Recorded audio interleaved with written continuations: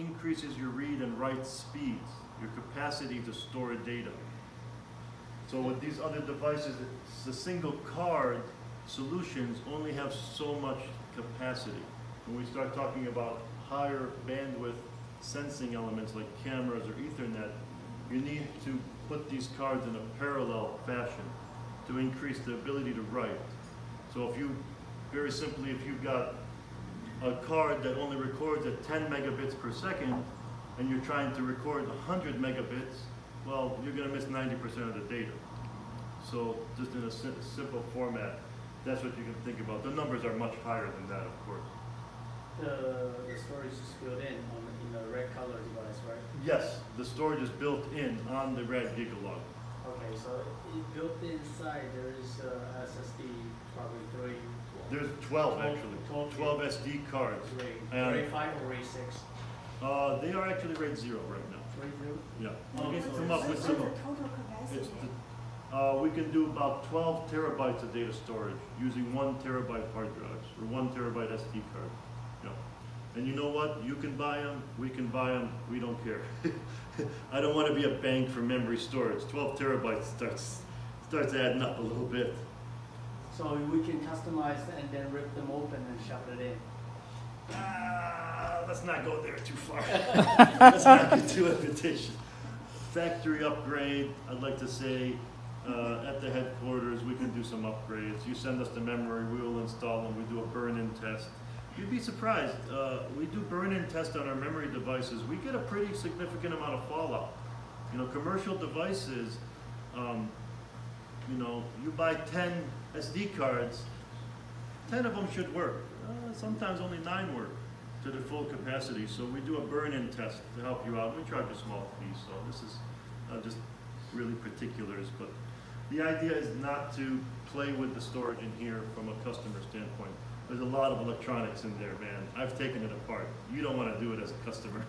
Yeah, but as you said, for autonomous vehicle, there is so much of data need to be logged. So that 12 terabytes, it's barely even lasts a day, right? So they have to offload it after the day, after the vehicle running. There's customers right now with a 10 vehicle fleet. They are putting them on hard drives. 10 hard drives in a vehicle. On 10 vehicles or 5 vehicles, that's 50 hard drives a day that they send back to the data station. They UPS, they US mail, send the data back and put in new hard drives. Imagine the logistics of 50 hard drives.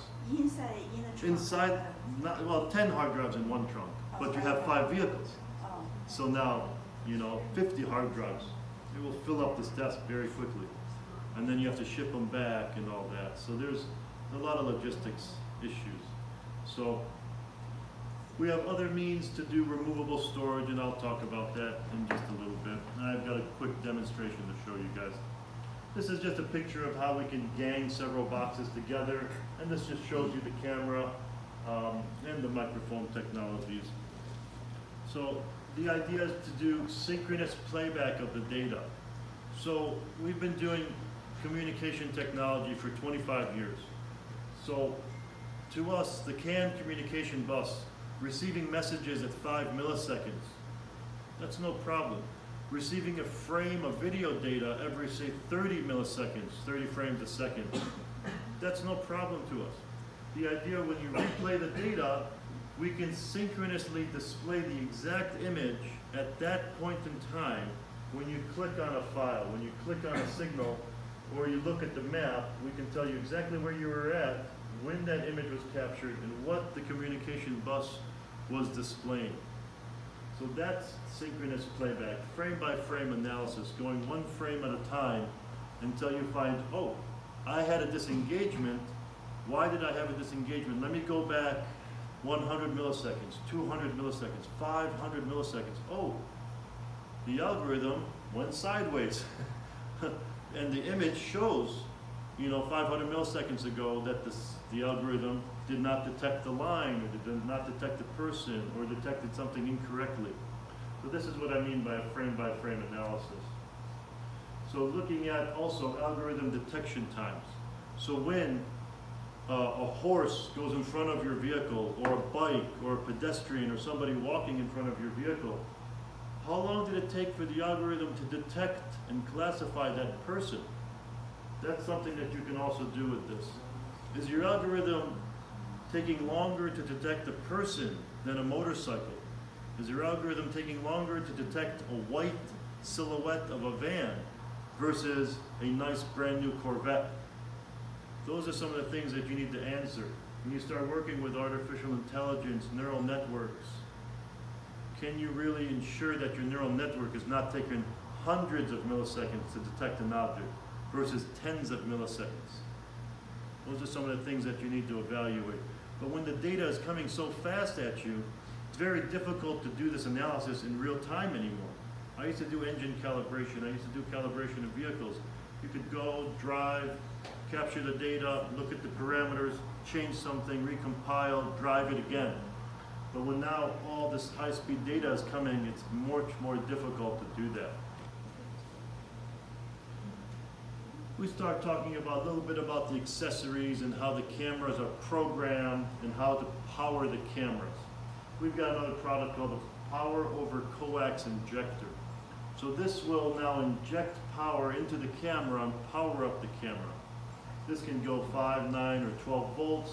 But the really cool thing is there's different directions of data, or what they call forward channel and back channel communications. When I say forward channel, that's the image data, the very high bandwidth data that's coming from the sensor to the controller. But the back channel, when you turn on the vehicle, the configuration will typically communicate from the autonomous controller through the back channel, what's called the back channel in these technologies, to configure the camera. Tell the camera, you are at X or X resolution. You need to be at 30 frames a second, or things like that. We can log that back channel communication, and we can also code the back channel communication. So in some of these scenarios, you don't need to always have an autonomous controller. Sometimes the customer does not have the autonomous controller in this scenario. For university customers, they just want to see the data and do some algorithm development, maybe in Linux. So you can take that image data and directly feed it into Linux. So at that point, the actual product will need to configure the camera. And we've got configurations for different types of imagers that are out there right now.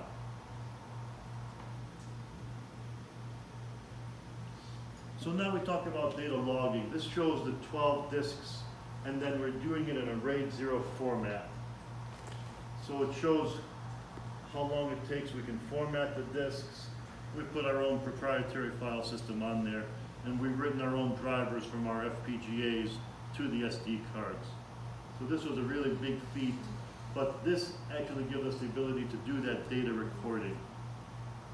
So we're also looking at doing some lossless compression that will give us actually a 2 times increase in the storage and the bandwidth that's out there right now. We've got a few different ways to extract the data, over 10 gigabit per second, over 1000 base T1, say USB. We also have the ability to select which data set do you want to capture. Maybe you're capturing data, and you go drive a scenario, you're driving 8 hours.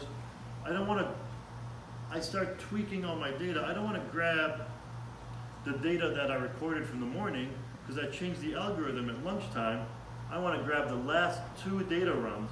Well, you can grab the last 2 data runs with the system as well. So that reduces the download time. So this now helps give you more of an intelligent way. Instead of just grabbing all the data from 8 o'clock in the morning till 5 o'clock at night, we can actually grab the last 2 data sets that happened over, say, the last 2 hours. So that was an explanation of data storage using our RAD Gigalog product. Now a lot of times customers have data logging systems in their vehicle, and we've come up with a means to do a PCI Express extension. So a lot of the bottlenecks that we're finding are, you need to look at every type of device when you're ingesting data until you're storing the data. And what we found is there's a lot of bottlenecks in the typical computer, the way it's configured and written and developed. You have a question? And what format you are storing this data? In like camera data and the storage. Finally, what is the format? Your format. Your format of data. We will store the format for, let me explain that a little bit further. In the RAD Gigalog, we will store the raw image format, the pixel representation of the data. The imager will define the format for you.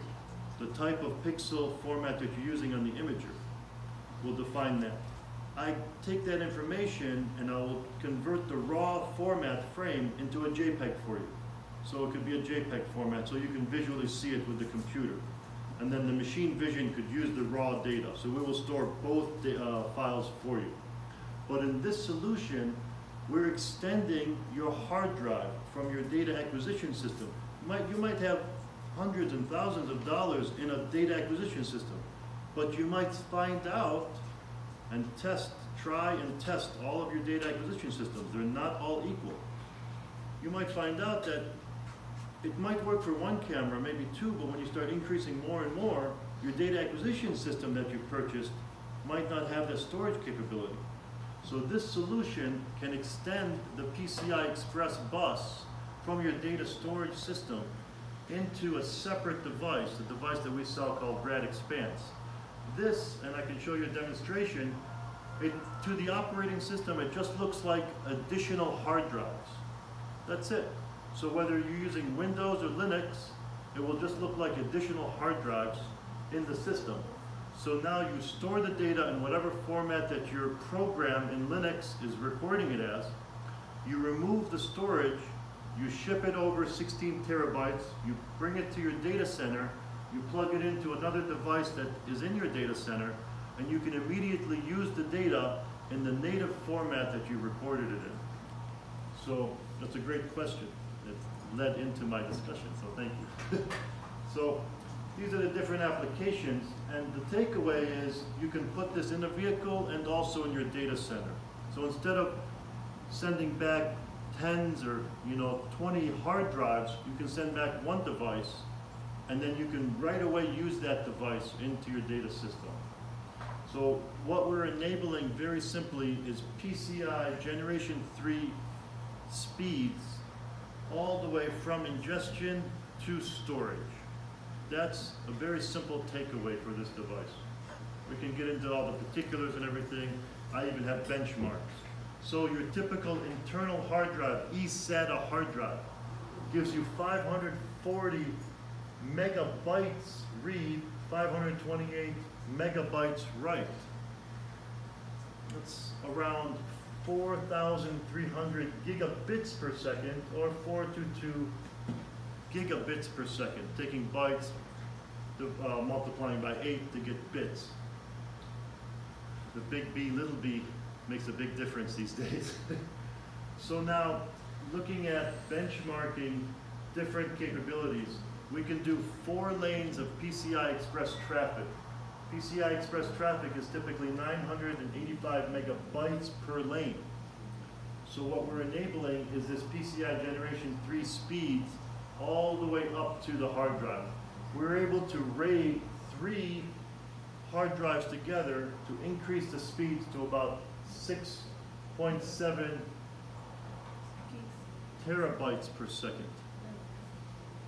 5.9 gigabytes, sorry, So around 6.5 and 6 gigabytes per second by RAIDing 3 drives together. So that just shows you that we can increase that read and write speed to support the data acquisition that you need. Any questions?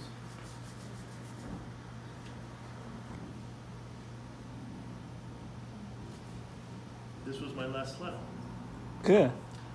Thank you guys for your attention. Thank you for all the questions too. Good. Follow me on LinkedIn if you guys are on LinkedIn. Appreciate it. Mm-hmm. Thank you.